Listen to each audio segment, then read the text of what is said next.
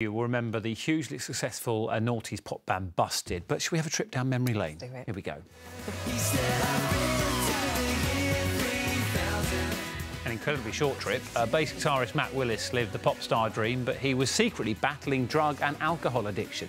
And he's opened up about that now in a raw and brutally honest documentary. Well, earlier we spoke to Matt and we started by asking when he first knew there was a problem.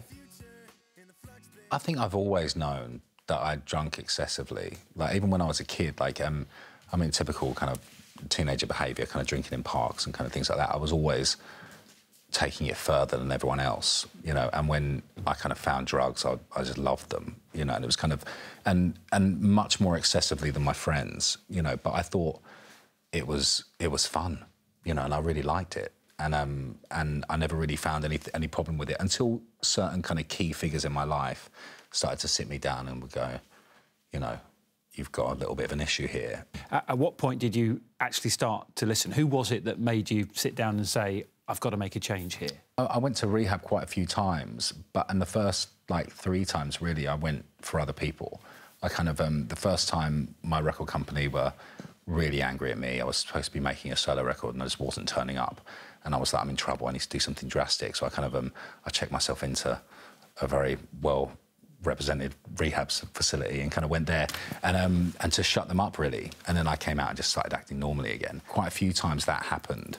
But I think once I had a daughter and once I had a child, I kind of, it dawned on me that I was going to be a terrible dad. And anybody who watches the documentary later tonight will also see your wife, who, you know, very well-known face as well. Yeah. She is in it, and a lot of those interviews she did without you being there. Can we show a little bit from the documentary, which is your wife, Emma, making a diary of the stuff that you were putting in your body, essentially? Yeah. Let's have a look.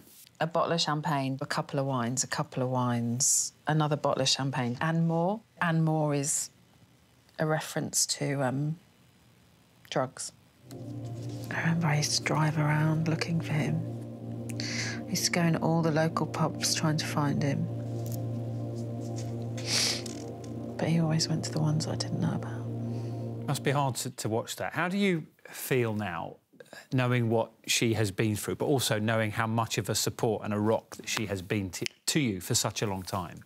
I mean, it was... I had to talk her into being in it. She really didn't want to. And also, we're quite private with our life. Like, we don't really kind of show anything of us outside of the jobs that we do. So it was she took a bit of talking to kind of come around to the idea. But I've always felt that, you know, with addiction, it can be so focused on the addict, but the impact that addict has on the people that love them is so massive and kind of forgotten about. How will you watch it tonight, and how has it gone down already? And I suppose the reaction that you expect it to have. I've only had a positive response. You know, I think there's a real conversation to be had around addiction, and I think, you know, taking that stigma away, you know, is huge, because I think we all think of...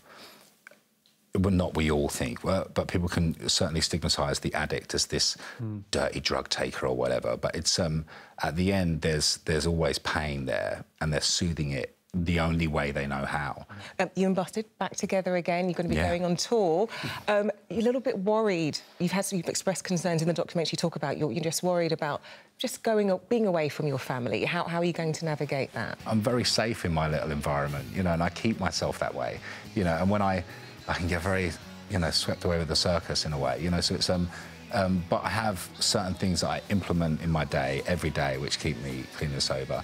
And I'm in a band with 2 boys who we strangely love each other, you know, in a very weird way. Which is great, isn't it? It's great, you know, and they care about me and they want to keep me as safe as possible. And they've said that, and I've kind of said what I'm willing to do, what I'm not willing to do, what I want, certain rules, you know, and things like that, which I'm sure they'll stick to. Can I ask you one final question? Because I'm aware there might be somebody watching this tonight on 5 News and thinking, I'm in that hole, I'm in that dark tunnel, I'm really struggling with addiction. What would your message to them be tonight? For so long, I thought that I couldn't ever live without something. You know, the thought of it terrified me. You know, I don't think of drink and drugs daily. You know, sometimes those little voices come into my head, but I can very quickly fast forward the tape and see what would happen if I took that drink. But that takes a bit of time. But it is it is achievable and it is something you can do. It takes action and it takes standing up and putting one foot in front of the other. And the first thing is admitting to yourself that you have a problem, you know, which is the hardest thing to do. And it's admitting to yourself and other people that you have a problem and you need some help. And if you ask, there's help out there. I've got to say again, just so brave. I got to say, anybody should watch this documentary. It's such an insight into addiction.